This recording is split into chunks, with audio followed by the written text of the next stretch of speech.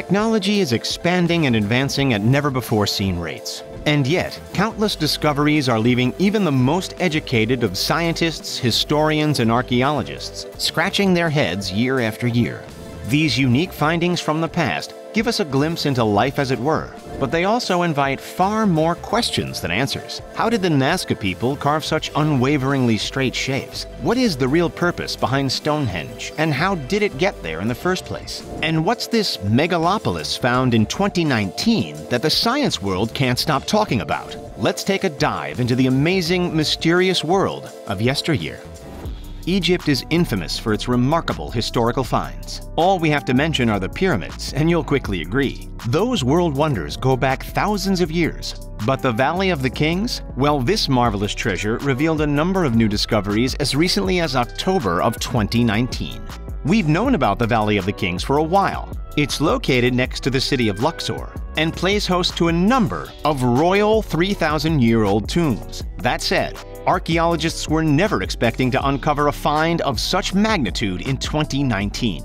In the Western Valley, they discovered ancient workshops, an area used to bake bread and store food and water, a room dug into the valley that was used for mummification, and pottery with writing on it that left behind mysterious messages carved in by the workers.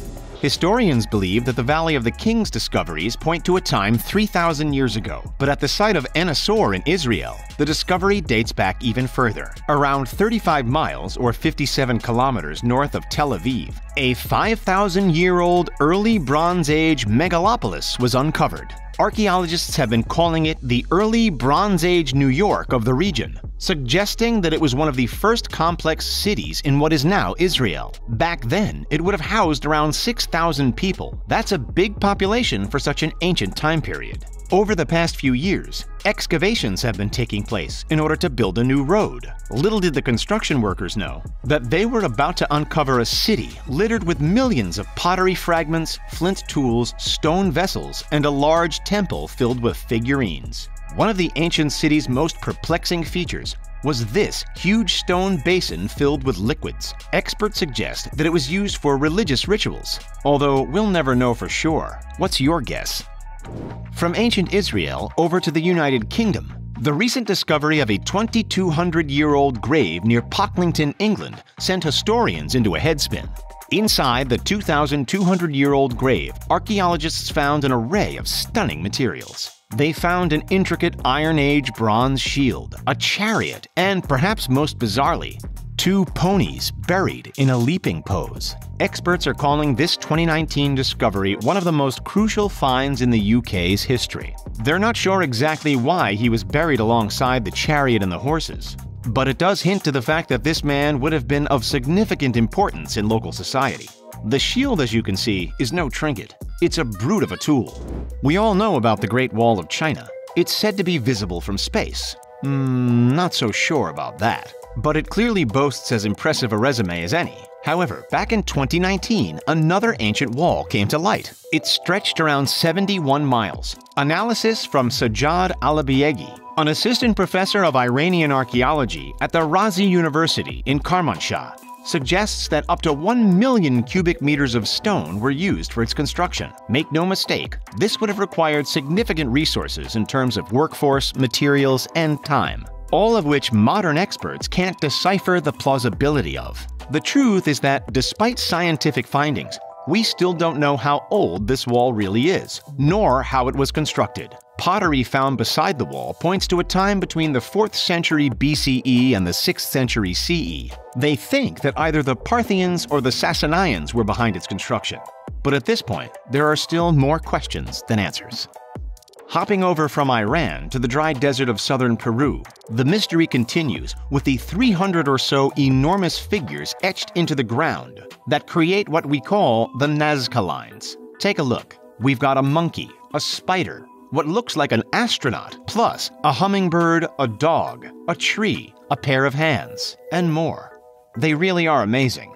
Covering an area of about 19 square miles or 50 square kilometers, the geoglyphs lines combine for an astounding length of 808 miles. There's no way that these could have been built by hand, right? Thought to date back between 200 BCE and 500 CE, to this day, the Nazca lines remain one of Earth's greatest mysteries. Plenty of theories have been put forth. Some say that these designs were part of a ritual to the gods. Others say that the ancient builders simply got creative with their irrigation techniques. The bottom line is, we'll never know for sure. Apart from Indiana Jones, try as they might, nobody has ever been able to find the Ark of the Covenant. What is it, you ask? As told in the book of Exodus, the Ark of the Covenant was the gold-encrusted wooden chest that contained the stone tablets of the Ten Commandments. For a quick history lesson, the first temple in Jerusalem was destroyed in 587 BCE by a Babylonian army, and vanishing along with it was the Ark of the Covenant. Since then, people have scoured the area in search of this holy relic, without success. Some ancient reports suggest that the Ark made its way to Babylon. Others indicate that the Ark was buried beneath Jerusalem somewhere. Or could it simply have been destroyed for good? More modern thinking reports indicate that the Ark is actually hiding within a monastery in Ethiopia. At the end of the day, we're grasping at straws. Historians still can't explain what happened to this prize item. Do you think it's still out there somewhere? The Ark of the Covenant might elude us indefinitely, but another prehistoric monument sits right under our noses, smack bang in the middle of Wiltshire, England, within view of the A303 highway. We have no idea how the stone blocks of Stonehenge arranged themselves in such unique formation. Nonetheless, the ancient site is visited by over 1 million people per year. A few ponderers maintain that Merlin used his magical abilities to transport the stones from Ireland. Others say they were the work of Vikings. What do you think? As infamous as Stonehenge is among the prehistoric-focused community, there's actually another astonishing discovery, sitting no less than just 2 miles away. In 2015, a second series of giant stones were discovered. This is Superhenge, a collection of 15-foot-tall rock slabs. Researchers maintain that Superhenge was part of a much larger Neolithic monument, thought to have collapsed over 4,500 years ago. But that's where their knowledge comes to an abrupt halt. Swiveling over from stone monoliths to stone spheres, take a look at the Bolas de Piedra, or the stone balls, found over in Costa Rica, located on the Diquis Delta and on the Isla del Caño. That's here and here. These fascinating ancient monuments invite a number of unanswerable questions. How did they get there? What was their purpose? Who made them? There are plenty of theories, of course, but for the most part, their existence remains an unsolved mystery. Certain ideas point to their use for astronomical purposes, while countering beliefs suggest that the spheres may have acted as guidance systems, pointing the way to significant places. Those with a slightly more ludicrous train of thought like to theorize about them being weapons used by ancient giants, but we'll let you decipher that one for yourself. In 1974, workers were digging a well near the city of Cheyenne in China's Shaanxi province when they stumbled across one of the most miraculous archaeological finds of the 20th century. Within 3 separate underground pits, an estimated 8,000 life-size terracotta figures were uncovered. Every single terracotta warrior is intricate and individualized. No 2 statues look the same.